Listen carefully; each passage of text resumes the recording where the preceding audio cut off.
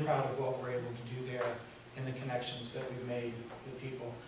I mean, you know, most little boys, when they grow up, they dream of being like a race car driver or an astronaut or a fireman.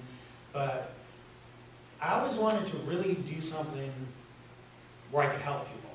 I don't know why. I didn't know what it was. I didn't know how it was going to happen. Again, looking back, I think it's part of all of the plan of God's life, and you know why I was infected and how I can turn that infection into advocacy to help others. So in 2013, an amazing piece of my life came together. I was able to get the funding together to start a brand new nonprofit, which I mentioned earlier when I introduced myself. It's called Different Roads Home. We're in Huntersville, North Carolina. One of my employees, Will Ward, is with us today. Some of you in the field may also know Kareem Strong. He is working for me as my director of programming. So we've got a great team there. We're also not going to just focus on HIV, although that is a lot of our priority.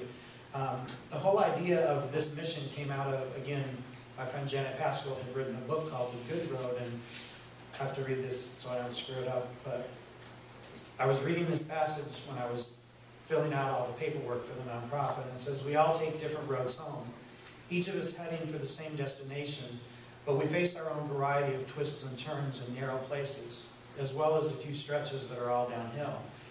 You and I encountered differing relationships and challenges, only to realize that somewhere along the road, we come to the same impasse. Isn't that so true? I mean, whether you're an individual suffering from HIV, cancer, any other chronic illness, or anything, we all come to that impasse of the human condition where we need the same things. Whether it's somebody to listen to you, somebody to mentor you and lift you up, a support group, somebody to point you in the right direction where you can get your medicine, where you can get some food referrals.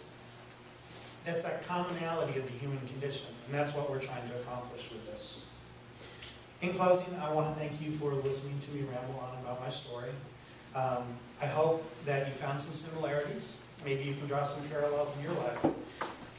And what I look to all of you to do today is to educate yourselves, especially about your medical care and your medications. Find yourself a true medical home that values you as a patient and not just a number. Look to organizations like Walgreens that are going to be able to help you with your medicine, and they're going to help lift you up and stay more compliant so that you can stay healthy and you can take that torch and you can help others. Together, as educated and informed consumers, we are stronger than HIV, and we can beat this thing.